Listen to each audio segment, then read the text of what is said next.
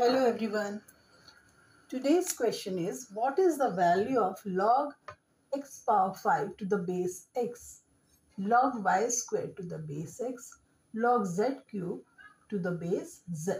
Options are 10, 20, 30 and 60.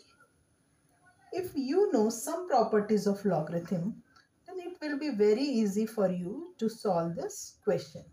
Here I am using some properties. Log base n have power q and m have power p. This will become p by q log base n m. This property I am using, and one more property, log a and a, base is same, log a to the base a. Base is same, then value is 1.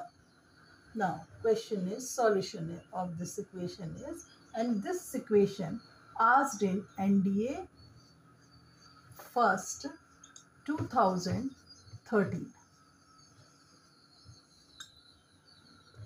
Log y have power 1, x have power 5 into log x have power 1 and y have 2 into log z have 1 and this z have q. So using this property, 5 by 1 log into 2 by 1 log y have x base, 3 by 1 log z base z. Now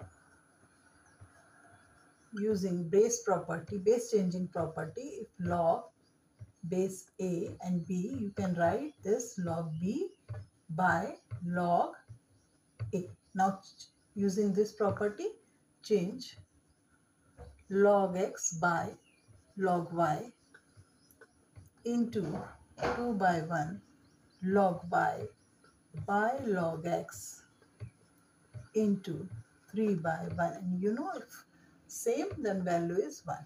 Put here 1.